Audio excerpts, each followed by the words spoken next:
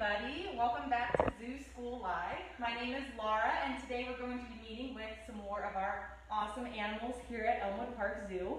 Remember that if you are watching today and you guys have questions, anything that we didn't cover, or maybe you want us to go back and cover something a little bit more in depth, feel free to put them in the comments, and we will read through some of them towards the end of our program today to make sure we can engage you guys and get all the information out there that you're really interested in.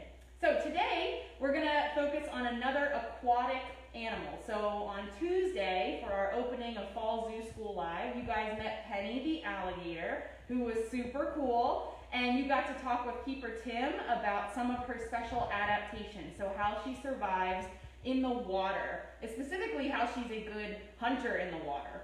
So today we're going to meet another type of animal that would spend a lot of time in aquatic habitats, in ponds and puddles and things like that, but also has some really cool ways of surviving in some extreme heat and cold, which is pretty interesting to have all of those different adaptations. They're a little smaller than Penny. We're actually going to meet two of them today. You guys have met one of these animals earlier in zoo school in the spring. We're actually going to be meeting with Alpha and Echo, our African bullfrogs. So I'm going to pull these guys out. We're going to have our friend Echo hanging out in this little kind of sandy, dry habitat, because in the wild, the African bullfrog is found, believe it or not, in Africa. And they are found in some of the savanna and desert areas even at times. So even though we think of frogs as primarily living near water, sometimes frogs can live in different habitats. So Echo's going to hang out here in our dry, deserty, sand savanna habitat to show off his special adaptations for surviving in those types of conditions. And then we also have Alpha coming back. Alpha met with you guys this spring at zoo school, and he's going to be demonstrating for us some really nice aquatic adaptations. So Alpha's going to go in our little pond over here. Oh, I know. Here you go, Alpha. He's going to take a nice little dip for us. So we'll start off on the aquatic adaptations. So as you can see, Alpha, like other frogs, is going to have 4 legs with some pretty big feet on those back feet. Now, on his back feet, he's going to have webbing in between his toes. So you can kind of see a little bit of that skin in there. Whereas we have really big gaps in between our fingers and our toes, frogs and other aquatic animals often have little skin that connects them. And this provides them a nice paddle for swimming around. So if Alpha would be hanging out in the pond and he needs to get away, needs to escape quickly, he can thrust those big back feet out and they kind of catch a lot of water and push it out of the way. So think of if you are a diver, you might wear big flippers on your feet. That's going to help to push as much water as possible, which helps them to swim. So many frogs are going to have those webbed feet. His skin is also going to be very specially designed to assist with keeping him nice and wet. Now, when he's in the water, he can actually absorb water through his skin, which is pretty crazy. That'd be like if you sat in your bathtub and sat there for about an hour and then you'd be like, oh, I'm not thirsty anymore. I sucked up a nice bunch of water. Frogs can actually absorb water through their skin, and they can also have oxygen go through their skin. So they have what we call permeable skin, which is pretty cool. And on his skin, he also has a slime coat. It's kind of hard to tell just looking, but there's a lot of slime covering all of his body. And this is helpful if he were to leave the water. So not only does it help protect his skin, it makes him really slippery so that if a predator came along, it'd be hard to grab him. That water that he absorbs into his body is also going to stay in his body a lot easier by that slime coat. So it prevents him from drying out, which is super important. Our frogs they belong to a group of animals called amphibians. And the word amphibian almost literally means 2 lives or double lives. And that's because amphibians often start their life in water. So a frog like Alpha or Echo would actually be born out of a little egg, and we have a cool example over here. They would hatch out of a tiny little egg that doesn't have a hard shell. So in order to be an amphibian, you're gonna come out of a tiny, tiny little egg that doesn't have a shell. It kind of almost looks like an eyeball. It's very weird. And many amphibians, so frogs and toads and certain types of newts and salamanders, are going to come out of that egg as an aquatic larva or an aquatic creature, very fish-like. They're going to have a long tail to help them paddle around, and they're going to have gills to help them breathe underwater. So after a few, sometimes a few months, a few weeks, depending on the species, they're going to start to change over. They go through a process called metamorphosis. So they're going to switch from being an aquatic creature with a tail and gills, they're going to start to grow legs. They'll grow back legs first and then front legs. And eventually inside of their body, they'll actually switch over from lungs to gills, and that tail will shrink back into their body.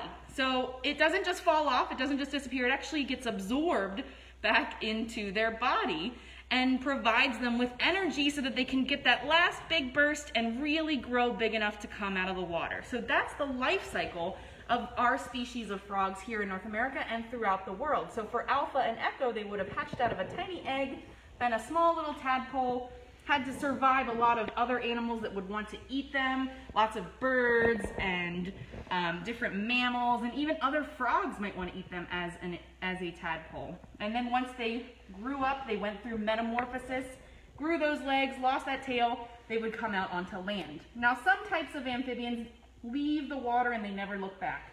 But others, like our bullfrogs, are going to return to spend some time either hunting for food or laying their own eggs. So they're going to have to come back to the water to lay their own eggs.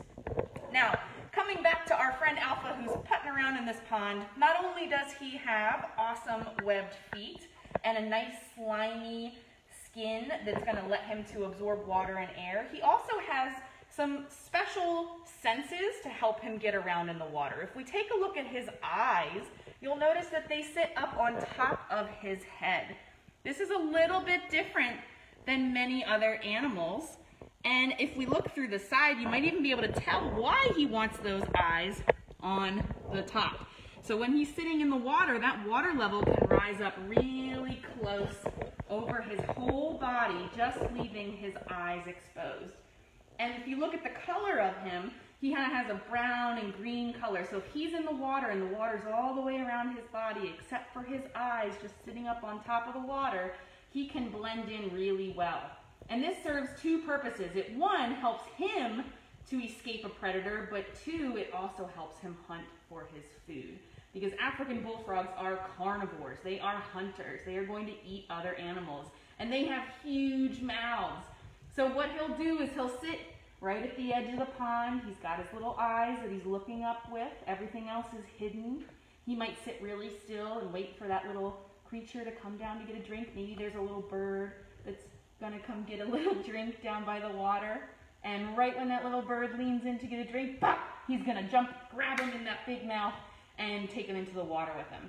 So he has those big eyes sitting right up on top of his head to help him see things that he wants to eat and to help prevent him from becoming eaten. He can basically see almost the whole way around his body. The other really cool sense that he has, it's a little different than us, so he does have ears, believe it or not, but his ears are kind of hidden. They're kind of closed over. They're not open and they don't stick out like we have on our head. They're kind of covered up to prevent water and other things from getting inside there. So on the side of his head, I'll kind of slide him back so we can see a little bit better maybe. He's actually got some pretty cool areas where his ears would be, kind of right in there. So it's got a little bit of skin over top of it, and that protects it again from weird stuff like water and dirt and muck from getting inside. So frogs in general are all going to have these special adaptations. The eyes, the ears, the skin, those webbed feet, those are all great for surviving in the water. But sometimes those adaptations can help in a different way as well. So if we come over here to Echo, Echo is also an African bullfrog, but he is demonstrating very nicely how they can go from living both in the water to on land. Now in Africa, it can get extremely warm on the savanna where these frogs are found, and there are very different types of seasons throughout the year. So here in Pennsylvania, we have spring, summer, fall, winter. In Africa and other places that are tropical or you know, have desert areas, they usually go through a rainy or a dry period. So for a frog, the rainy season's super awesome. There's lots of puddles, there's lots of places to hide, lots of water to play around in and to find food and to lay your eggs. But that dry season can be really hard to survive. So African bullfrogs will actually climb out of the water, and many times their little ponds, their water areas will unfortunately dry up, and they'll find a place that's got some pretty thick sandy soil, and they will start to use those back legs to dig. So if we take a look, I'm going to see if I can turn our friend Echo around here and show you those feet again, but instead of underwater, we're going to look at them on land. So these big paddle feet, he's a little sensitive about his feet, there we go. They actually don't just help to swim, they help him to dig. So what a bullfrog will do is they'll stick their back legs in the sand and they'll start to kind of twist their body. They do a little butt wiggle back and forth, and that will actually dig the sand and the dirt up, and they can create a hole using those big paddle-like back feet. In fact, bullfrogs have kind of a rough, almost like a nail type thing on the edge of their feet, and that helps to get some grip. So they have feet that are designed to help them swim, but also to help them dig. So Echo would climb out of that puddle. You know, that puddle would probably dry up in the desert, the dry season, and he would use those back legs to dig a nice hole. And he would kind of get himself completely underground if need be. And he's going to try to find a place that might stay a little bit wet, even in the dry season and even in the heat. So he's going to dig down pretty far. And remember I mentioned that they can actually absorb water through their skin? Well, when they're underground, they can breathe through their skin a little bit. So they don't actually have to come up to the surface for several months. They can dig down into that mud, find a nice cool spot, find a nice sort of wet spot, not just enough moisture to keep them alive, and they will hunker down and stay there as long as they need to until the rain returns in that wet season. So they not only have great ways of surviving in the water, but they've also learned to adapt to a very dry and arid habitat as well, which is pretty cool. And you can see the camouflage works well in both habitats. Echo here blends in nicely with the sandy soil, the rocks, and Alpha would blend in nicely with a nice mucky pond with some green algae and things like that. So these guys both do live here at the zoo. They are the same species. As I said, they are potentially related. We're not 100% sure. They did come to us about the same time. They came from the Fort Wayne Zoo about 4 years ago. Now, African bullfrogs can get extremely large. You guys can potentially see, compared to my hand, how big these frogs are. So when you're up close, it's kind of hard to tell, but with my hand there comparing, they're huge. Now here in North America, we do have bullfrogs. We have the American bullfrog, aptly named, and they can get about this big, but not much larger. Alpha and Echo could grow to be even larger than they are right now. They could be about the size of a dinner plate. We're not exactly sure whether they're male or female. There is a little bit of a slight difference between the two size-wise, so we'll find out as soon as they continue to grow. But they are about 4 years old, so they still have some growing to do, which is pretty impressive. As you can imagine, a big animal like this is going to eat a lot of different things. They're going to have a big mouth to put that food into. So you can kind of see a little better on Echo here how wide that mouth is. I actually have some food here today. We're going to see if they would like to eat in front of you guys. While I'm offering the food, if one of them takes it, I want you guys to watch what their eyeballs do.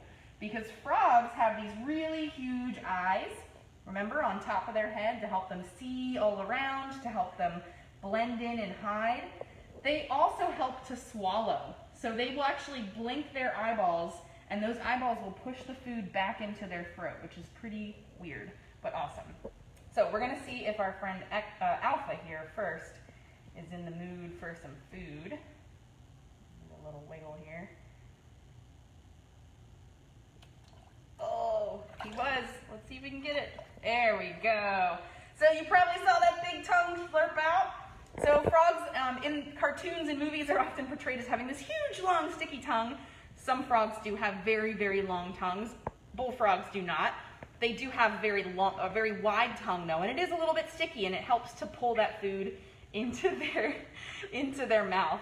So you can see how wide it is, and frogs kind of have a very special way of telling whether they want to run away from something or if they want to eat something. If something is kind of on their level, about their size, moving on the ground in front of them, they want to eat it. If it's taller than them, coming above them, higher than they are, they want to run away. So it's a pretty simple life some frogs live sometimes.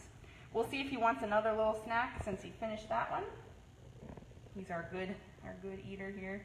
So he's getting some fish today. Oh, he's still swallowing. You can see those eyeballs blink. Bullfrogs here at the zoo, our African bullfrogs, eat a mixture of fish, crickets, and gel, special carnivore gel.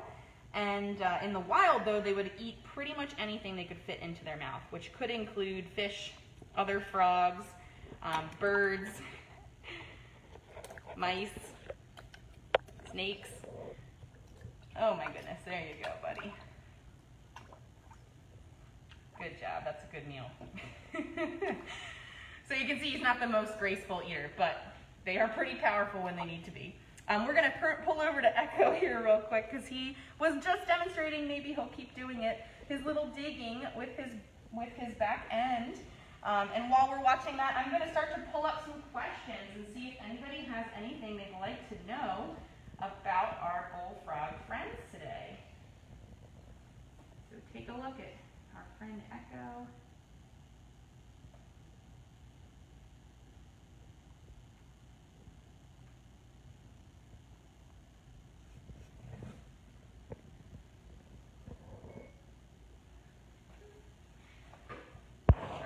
He's apparently trying to escape here. That's okay. Well, I have one more piece for our friend Alpha. We can see if he's interested in that, and then I have a few questions we can read. All right, buddy. You ready?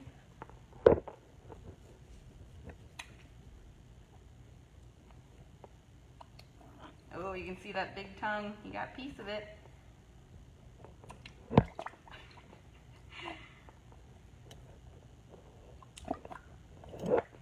Yeah, there we go. Good job. All right, so we have a question from Justin who wants to know if they hop a lot. That is a great question, Justin. So these guys do hop pretty well, and often if they need to. For the most part, though, they're going to find a nice cozy place in the water, a nice cozy place on land, and they're going to stay there for a while. They don't just go around hopping all day long. They don't want to waste the energy or the time. So they do hop if they have to. Now, there are types of frogs out there that can leap really far and really well. Bullfrogs are not one of them, at least African bullfrogs. They have pretty short legs compared to the rest of their body. Many frog species that you see around here in North America, such as leopard frogs and green frogs, they have legs that are twice the length of their own body. So they are really, really good at jumping. These bullfrogs are really good at crawling and kind of hopping if they need to. All right, so we have someone named, someone has a pixie frog named Onslow. Nicole does. So yeah, these guys are often also called pixie frogs. Great reference there. Hopefully your friend Onslow is not too big and too big of an eater. You can see Alpha likes to really eat some fish there. So if you do, want to bring a frog home and include one in your home, they are a lot of work. They need a lot of food and a lot of space, but that's really cool that you have one named Onslow. All right, let's see. Someone said he's a good eater. Yes, he is. Alpha is our guaranteed to eat his food frog. Echo is a little bit more shy about eating sometimes, but that's okay. He's also more exploratory. You can see he is curious, checking out all the different areas of his little enclosure. All right, so how old are they and how long can they live? Great question. So Alpha and Echo are both about 4 years old. They came to the zoo in 2016, but they can live upwards to 20 to 40 years. 20 to 40 years, as long as they are, here at a zoo, well cared for. But in the wild, living up to 20 years as an amphibian, a frog, is pretty impressive, especially because even though Alpha and Echo have those big eyes to see around their bodies. They have good camouflage. They're very good at swimming. There are lots of things that would want to eat them in the wild. So living for that long is pretty impressive. But again, they are a very large species. They have that size advantage. All right, Denise wants to know if you have to be careful touching them because of their skin. That's a great question. So yeah, when we're working with amphibians here at the zoo, we always try to wash our hands and be very careful because we often have oils and things on our skin that they can absorb through their skin. So when, especially this time of year when we're wearing suntan lotion and using hand sanitizer and soap and all kinds of stuff, we do try to make sure we wash our hands just with regular water and rinse them off nicely before we handle them. So if you come across amphibians out in your yard, like toads and frogs, it's always good to wash your hands before and after you handle them if you're going to handle them. Especially because frogs and toads can be very sensitive to certain diseases as well. So we talked a little bit about chytrid fungus when you guys met our dart frogs and our Panamanian golden frogs. Bullfrogs, unfortunately, are sensitive to things like that as well. Greg wants to know if these make good pets. So as I mentioned just a minute ago, you know, frogs are a big responsibility, just like any other pet. They do need a large amount of space. You can see how large these frogs are. They need a lot of space to move around and swim. You have to make sure that their water is kept nice and clean and healthy and free of any kind of chemicals and bacteria. You have to keep a wide variety of foods on them so that they can stay healthy. Our frogs here eat, as I said before, fish and gel and crickets and worms and all kinds of stuff. So they could be a good pet if you were willing to dedicate that time and to do the research and make sure you provided them the proper habitat. And again, remember, they can live 20 to 40 years. This is a long-term commitment for sure. Okay, we had a question. What's the difference between frogs and toads?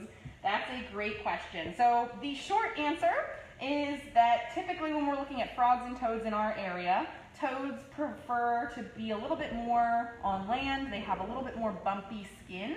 It's a little more dry. They also typically have shorter back legs. They hop versus leap. And they also, when they lay their eggs, they don't lay them in big clumps or bunches. They lay them in long strings. So those are kind of the general rules, but as you can see, if we take a look at our bullfrog has bumpy skin, short back legs. Now they would lay clumps of eggs, but there aren't a lot of really specific rules as far as frogs and toads go. But if you're looking at your own backyard, toads are going to be living under rock piles and under logs and in the forest, whereas frogs are going to want to stay closer to water, and frogs are typically better at leaping and jumping than toads. Toads are more of kind of crawling and hopping types of animals. All right, guys, so I think that's all the time we have for today. I hope you enjoyed hanging out with Alpha and Echo and myself today, learning a little bit more about those aquatic adaptations and amphibians and how they would survive in their habitat. If you guys have any further questions, please put them down in the comments. I'll take some time to answer them later today. And make sure you tune in again on Tuesday every week. For the next few weeks, we're going to be Tuesday and Thursday Zoo School Live.